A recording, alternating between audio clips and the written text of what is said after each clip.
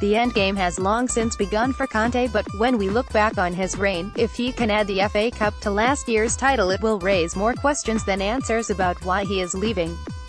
Chelsea's travelling fans chanted his name during the game, and after 120 pulsating minutes as the FA Cup produced another piece of history because it was the first time a quarter-final had gone to extra time.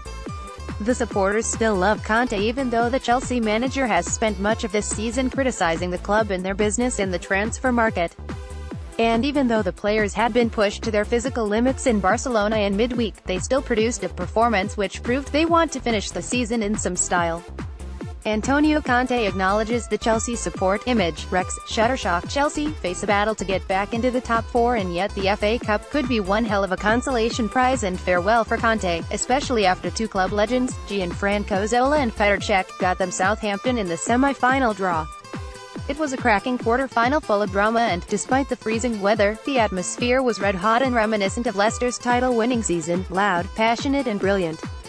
But, ultimately, Chelsea's pedigree won through, and, incredibly, this will be their 27th major semi-final in all competitions since the 1998-99 season. Who says their managerial revolving door policy does not work?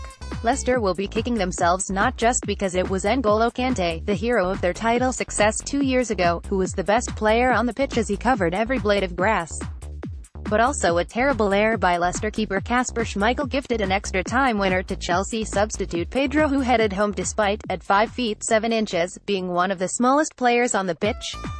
Pedro heads home as Kasper Schmeichel blunders. Image, Reuters. That settled a game which was on a knife edge, heading towards a penalty shootout after a nip-and-tuck encounter which Chelsea dominated in the first half, but Leicester came back brilliantly.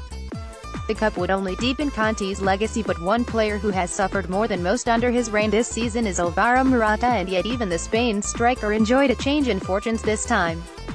Morata, having lost his place at Chelsea and also in the Spain squad, looked short of confidence at first, turning Leicester defender Harry Maguire before firing against the woodwork from an impossibly acute angle.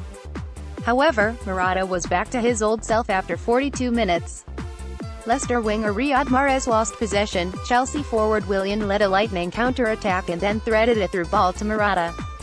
Morata galloped clear, held his nerve and slotted the coolie past Schmeichel for his first goal since Boxing Day, and yet you would never know it thanks to the composed way he finished.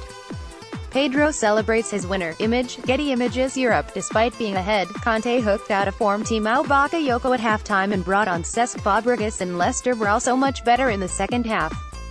Leicester striker Jamie Vardy headed a big chance high and wide, but while he lacks the technique of world-class strikers, his indomitable spirit compares with the very best. Mahrez put over a cross in the 76th minute. Vicente Iborra was twice denied by Chelsea defenders and stand-in keeper Willy Caballero, only for Vardy to pounce on the loose ball and smash home. Suddenly, Leicester were back in business. It was a nervous ending.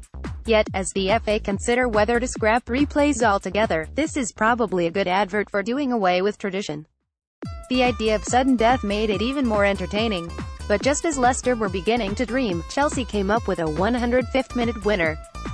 Kante put over a teasing cross. Schmeichel had a rush of blood to the head, raced out his goal, and there was Pedro in between Leicester duo Mark Albrighton and Ben Chilwell.